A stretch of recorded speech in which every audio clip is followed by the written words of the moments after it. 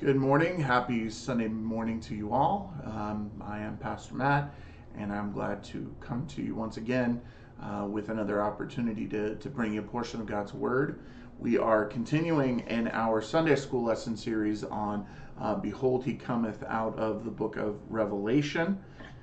This book is from Revelation chapter 10 to Revelation chapter 22.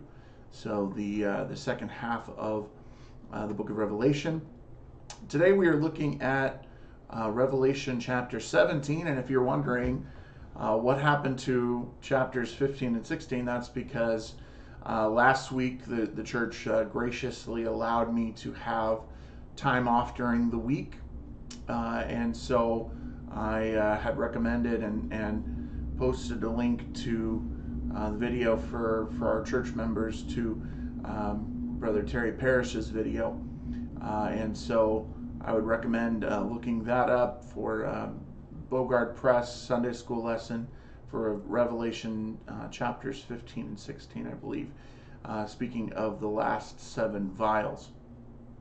So today we pick up with chapter 17, which is the victory of the Lamb. The victory of the Lamb.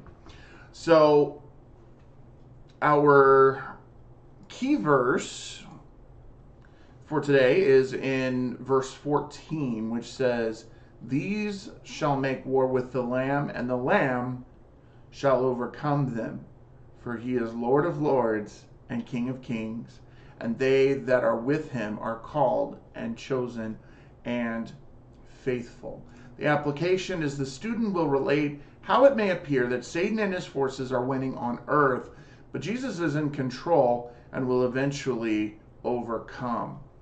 And in our first look, just to kind of go back and do a very brief overview of the book of Revelation to see what we've covered thus far, we remember that we've already seen the 7 seals, the scroll that only one was worthy to open, being the Lamb that was slain, the Lion of the tribe of Judah, Jesus Christ, that he has indeed opened the 7 seals, at least within our study of this, and all of those things that would come to pass as a result of that. The seals have been opened. Following the 7 seals, we know about the 7 trumpets, that the trumpets have sounded, and just this last lesson is that the 7 vials of God's wrath have been poured out and emptied on the earth. And now it is time for the last earthly empire, the last earthly kingdom to fall once and for all. And so we begin by looking at Babylon the Great, according to verses 3 through 6, which says, "So he carried me away in the spirit into the wilderness, and I saw a woman sit upon a scarlet-covered beast, full of names of blasphemy, having 7 heads and 10 horns. And the woman was arrayed in purple and scarlet color, and decked with gold and precious stones and pearls, having a golden cup in her hand, full of abominations and filthiness of her fornication. And upon her forehead was a name written, Mystery, Babylon the Great, the mother of harlots and abominations of the earth. And I saw the woman drunken with the blood of the saints and with the blood of the martyrs of Jesus. And when I saw her, I wondered with great admiration." Some pretty amazing imagery, very blunt type of language that we see in this description here of Babylon the Great, this woman that is being described. So once again, when it comes to the book of Revelation, and a lot of prophecy concerning things that have not yet happened, there's a lot of figurative language, a lot of things that we don't fully understand as of yet because they are not happening or have not happened yet. So there are places where the best that we can do, if the Lord has not revealed them to his people, is to speculate and just keep in mind that it is a speculation.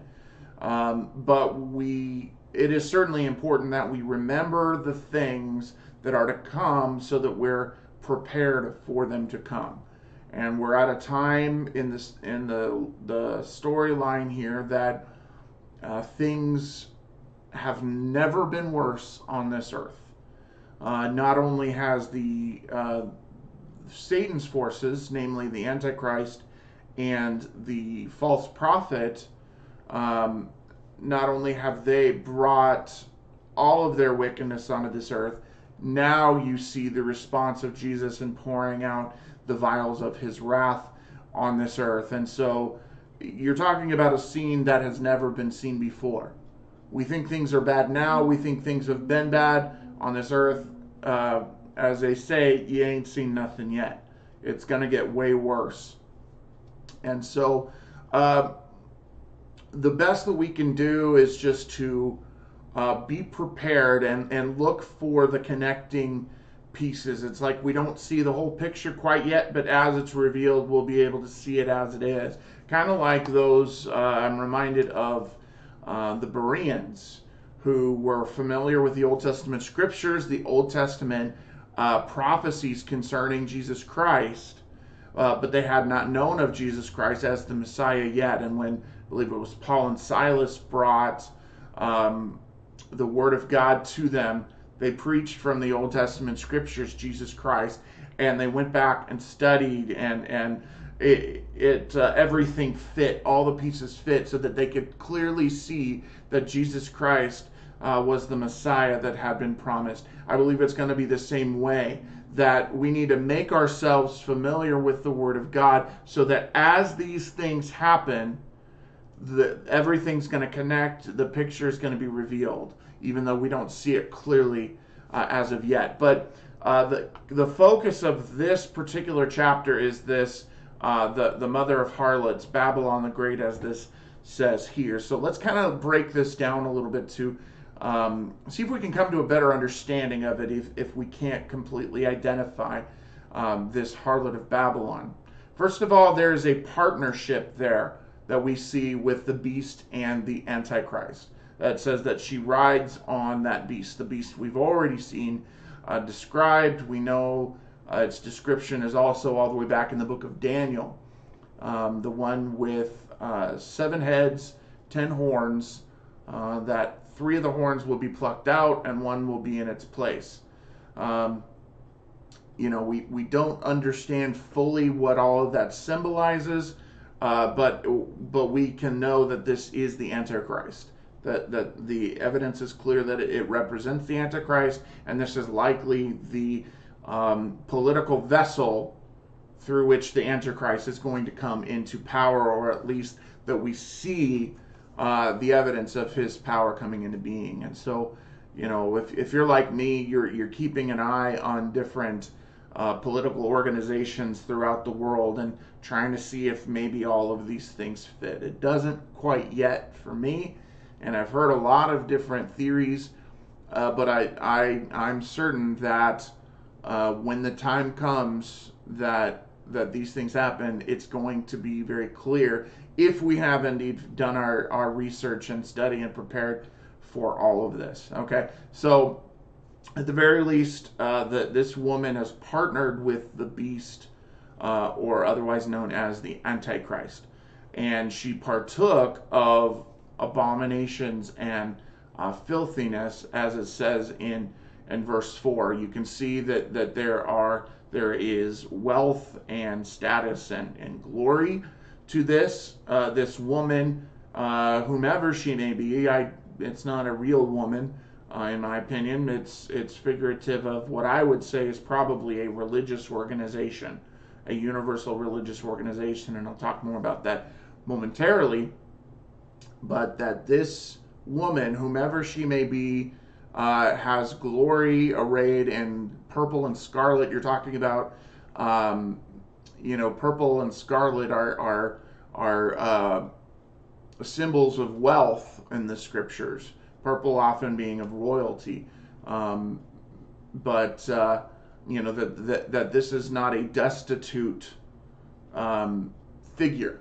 This is someone with money and donning all of those things, but at the same time, drinking of abominations and filthiness of her fornication. Now, oftentimes, fornication has to do not with sexual immorality, although that very well may be the case in this instance, but in regards to a deviation from faithfulness to God.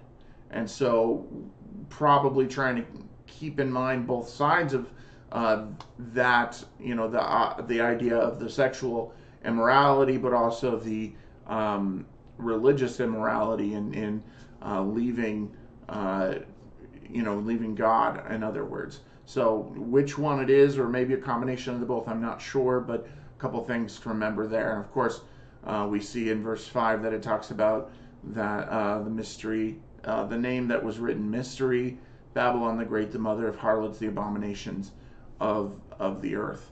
I think one of the most telling things about this woman is that she was drunk with the blood of the saints and the blood of the martyrs of Jesus.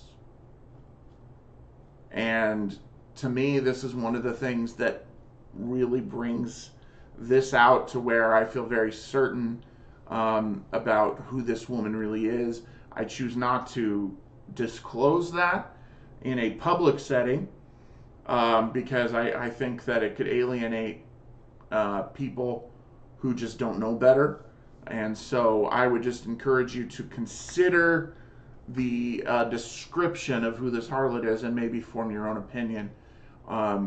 But this is one of the reasons I would suggest that it is perhaps a universal religious organization. Interestingly enough, that, as it says here, that her existence was a hidden thing. And we're going to talk about the hidden part. That's that word mystery, means just that which is hidden. Okay? Oh, I didn't bring down my points here. Okay, and as I shared these things here, we then move on to the mystery of the woman, according to verses 7 through 13, which says, And the angel said unto me, Wherefore dost thou marvel? I will tell thee the mystery of the woman, and of the beast that carrieth her, which hath the 7 heads and 10 horns. There's the 7 heads and 10 horns again. The beast that thou sawest was and is not. Or was and is not, and shall ascend out of the bottomless pit, and into perdition, and they that dwell on the earth shall wonder, whose names were not written in the book of life from the foundation of the world, when they behold the beast that was and is not and yet is. And here is the mind which hath wisdom. The 7 heads are 7 mountains on which the woman sitteth. And there are 7 kings, 5 are fallen, and 1 is, and the other is not yet come. And when he cometh, he must continue a short space. And the beast that was and is not, even he is the 8th, and is of the 7, and goeth into perdition. And the 10 horns which thou sawest are 10 kings, which have received no kingdom as yet, but receive power as kings 1 hour with the beast. These have one mind, and shall give their power and strength unto the beast. Okay, so even though it's still somewhat shrouded, John here, by the revealing of the image, this woman and the beast on which she rode, he begins to clarify, and obviously here speaking more of the beast than the woman, but we'll get into the woman a little bit more here as well. But clearly this mystery, the hidden thing, was clarified to John, at least to the point that he can describe it as we see here. There's no names given. We don't know what organizations or people are involved, but there's just a little further clarity, and it'll make it that much easier to be able to identify once these figures or these characters will be revealed within the 7 years of the tribulation. Okay, so I want to make comparisons here back to, whoops, let me go back here, to what we saw in Revelation chapter 13 concerning that beast.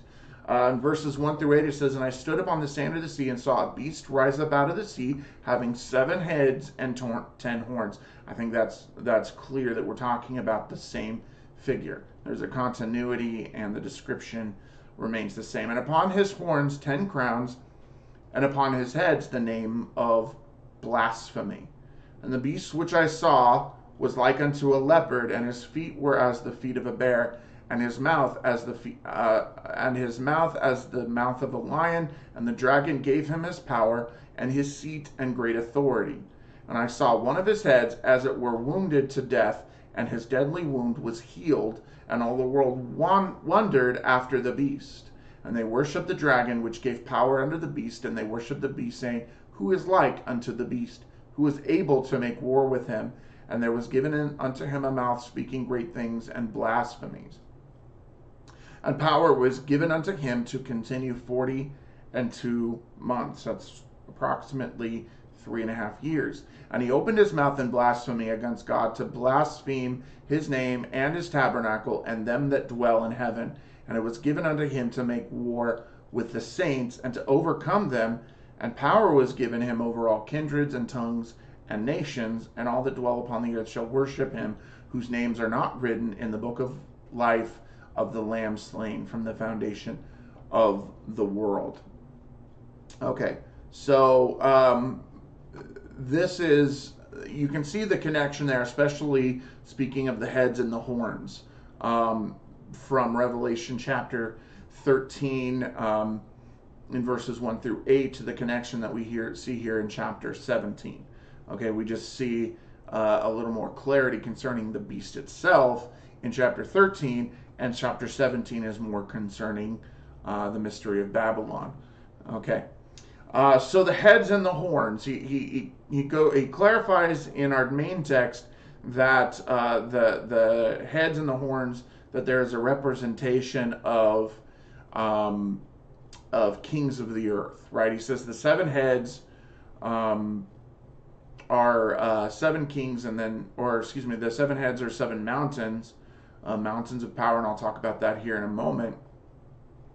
But he says the 7 heads are actually 8 kings, right? 7, 5 have been, 1 is, and 1 is yet to come, and then the beast will be the 8th of those. Okay, and the 10 horns are 10 kings. When you go back and you look at the description of the beast from previous, you find that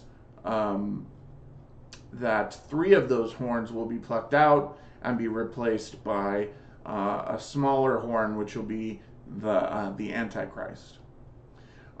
This same beast we find again, according to chapter 11, verse 7, it ascends out of the bottomless pit. And it says, "And when they have finished their testimony, the beast that ascendeth out of the bottomless pit shall make war against them, and shall overcome them and kill them." Okay, so same thing, same description as we see here, that he ascends out of the bottomless pit. Now let me talk about the 7 mountains for a moment. We're not told here what those 7 mountains are.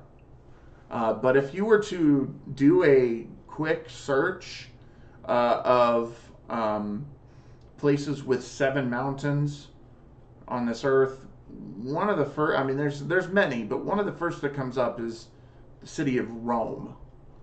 And if you remember, the idea of Babylon, the Babylonian Empire was the first great worldwide empire on this earth, at least according to what the scriptures say, going back to Daniel, right? We know that because of the wickedness of God's people, especially with a wicked king, their actions, God said, I've had enough, and he allowed them to go into captivity under Babylon, which was the first of those empires that we have seen following Babylon was the Medo-Persian Empire. Following Medo-Persian was the Greek Empire, and then following that was the Roman Empire. Well, hundreds of years ago, the Roman Empire came to a conclusion. But if you look at the book of Daniel in regard to those empires, you know that there's one more empire to come, and it's represented by iron mingled with clay. Now, the Roman Empire was represented by iron, and now you have one that's iron mingled with clay. And I think that that is a representation of a revived Roman Empire. But here's the thing. This empire has been around this whole time. We just don't know it yet because, as we're going to see here in a moment, this empire has hidden among the people. Now, keep that in mind when I suggest that the fact that he says here that the 7 heads are seven mountains. Rome is the 7-hilled city.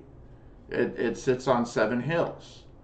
And so I think that's a greater indication and a connection that Rome is going to have a definite presence during this time.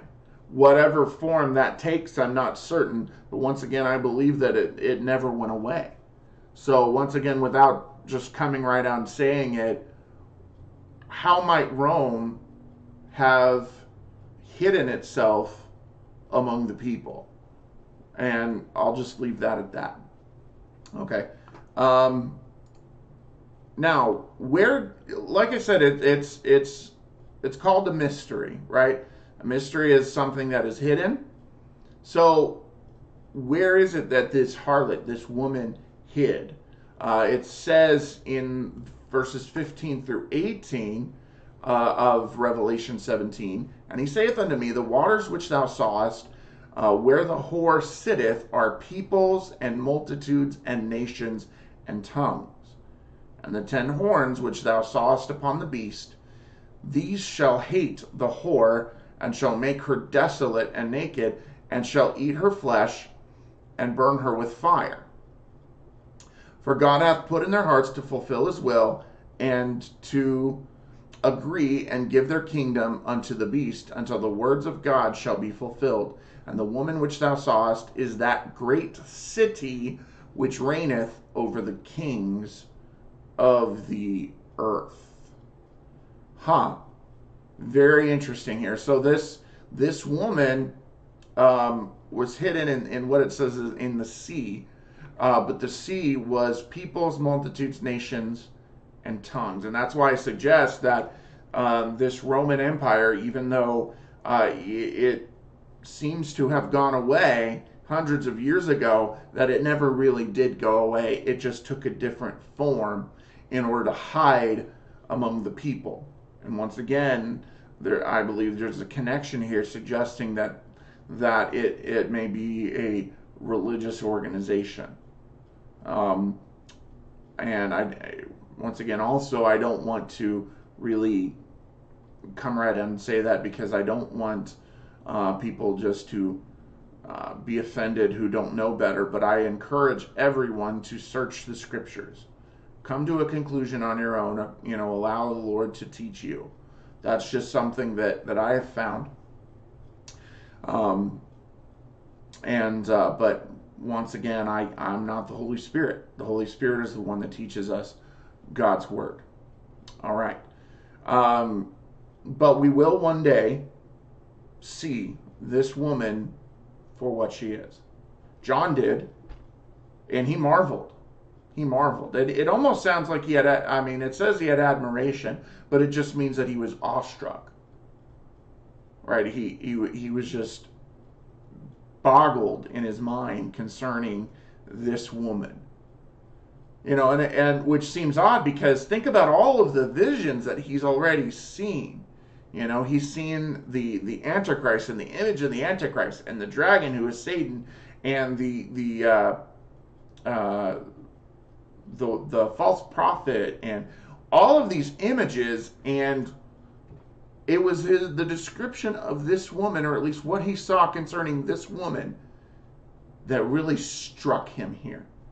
That he was awestruck concerning her.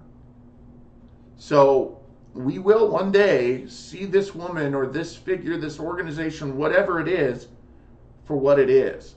And it's going to click. Everything's going to make sense according to what the scriptures say. And we're going to be like, oh, that's what he was talking about. Right? If the Lord wanted to, he would reveal it all to us right here and now. But we need to do the work. We need to make the effort to get into the scriptures, see what it says, and make sure that we are prepared to be able to see what the Lord allows us to see. Once again, I have my opinion on where in this whole situation the Lord is coming back, and it differs from a lot of people. But my prayer is that we're up and out of here sooner rather than later, for sure. But that I believe we truly need to be prepared for whatever we may face during all of this time. Okay? Obviously, the Lord has not appointed us for wrath, so at the very least, I don't believe that we'll be here during the emptying of the vials. But we have been promised that in this world we will see tribulation. And, that doesn't necessarily mean the 7 years, but tribulation in general. We're going to see some bad things in this life. We're going to see some really challenging things in this life, regardless of if it's during this time or not. And we need to be prepared for it, whatever may come. But here's the thing, and this is the most important part, according to verse 14, is the Lamb will get the victory.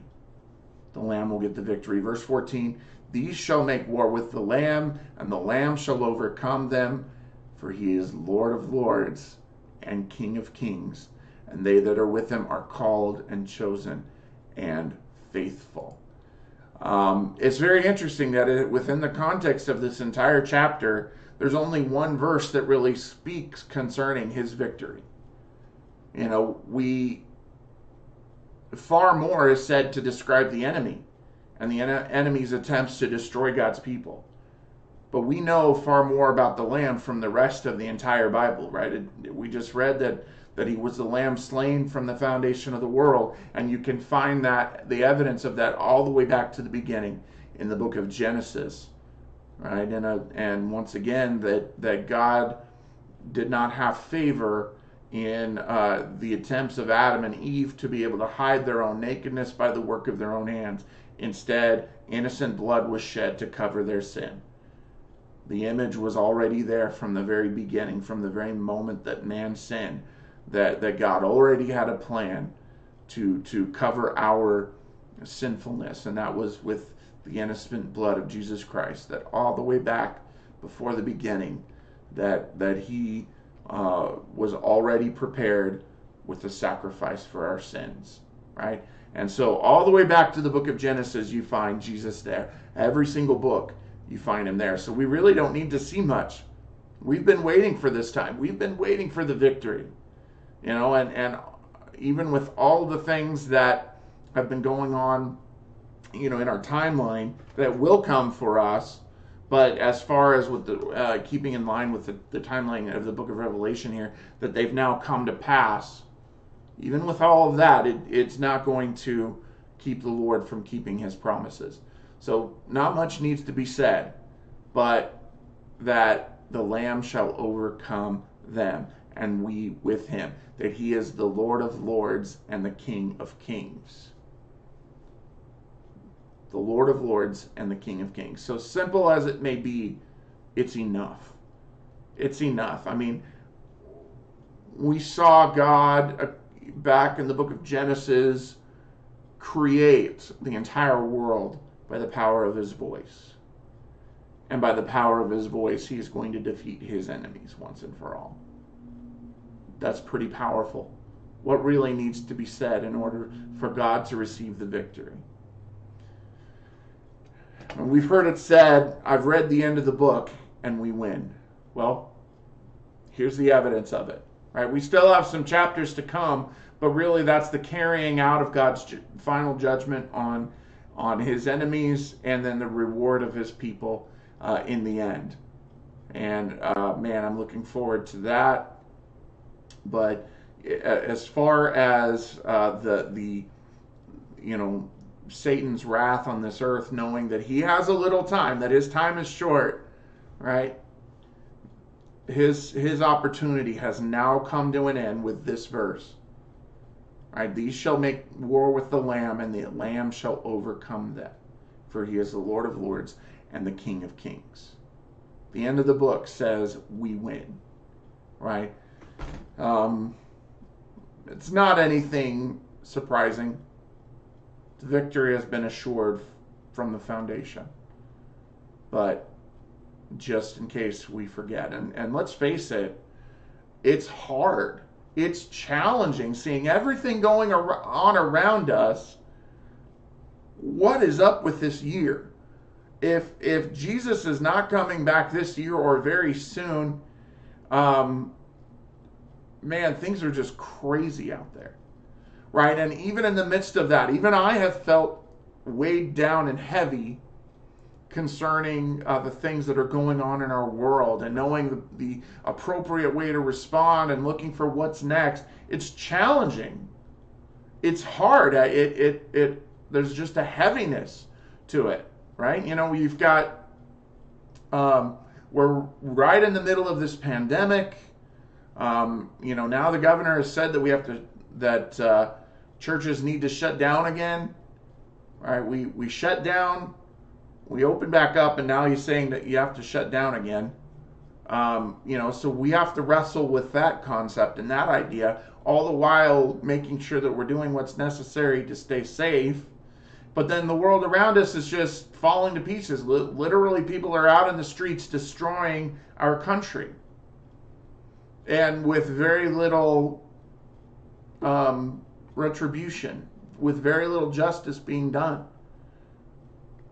People are dying because they're sick of injustice. Well, innocent people dying doesn't bring about justice, by the way. Things are just chaotic out there. And that weighs heavy on all of us. But you can imagine the weight that a pastor holds on to with all that, because we not only have ourselves and our families to be concerned about, we have a congregation of people, and making sure that we're in the right mindset, spiritually speaking, to be able to respond to these things. Right now, I've heard that there's a shortage of coins out there, and it's just like, what else is going to go on?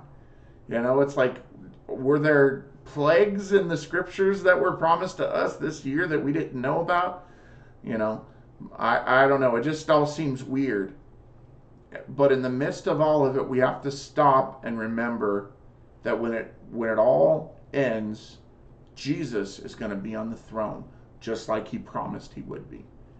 Right? He made a covenant with David, saying that I will be on your throne forever, that the throne of David will be forever, through Jesus Christ. That still has to take place, but we are confident that it will take place. Why? Because he has fulfilled every promise that he has ever made to us. It's just that these promises are for a time yet to come. Probably sooner rather than later, but a time yet to come. And so what do we need to do? And this is my final word. What do we need to do? How do we respond to this? We need to understand that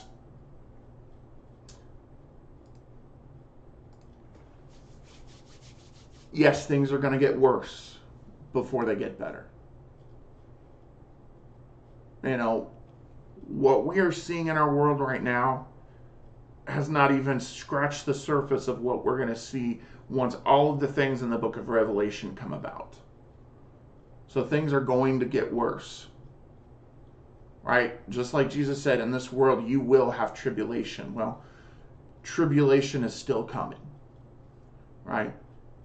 But as he said, be of good cheer. I have overcome the world.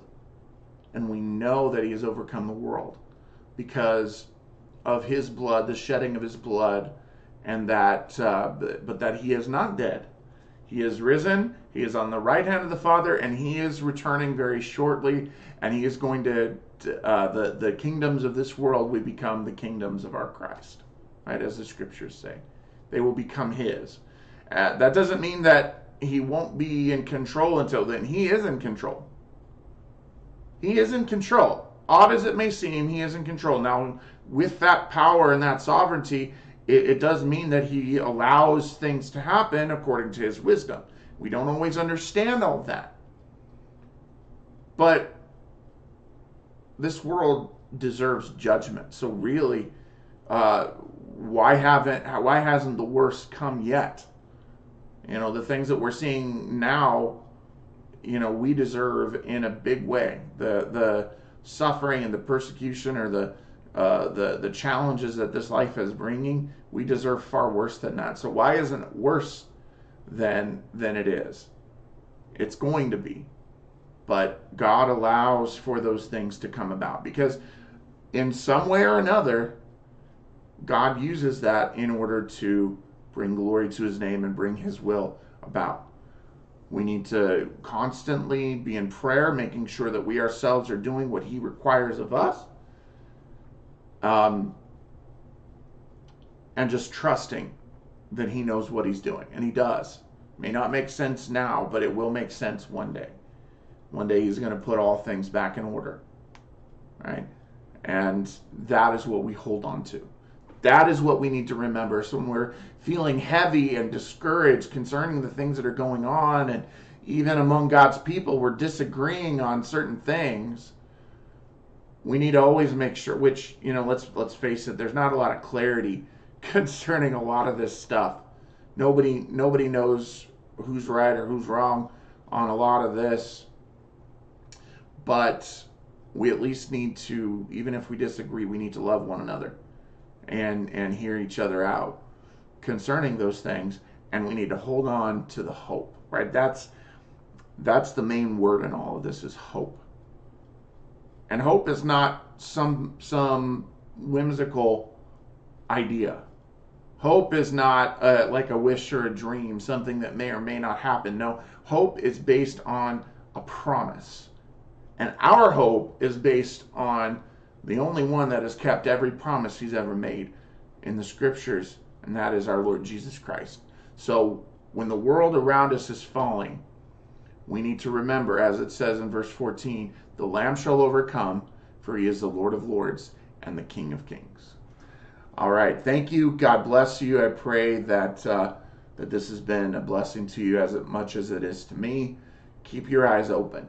Keep your eyes open. The Lord's coming is right around the corner. I truly believe that. Amen. God bless you.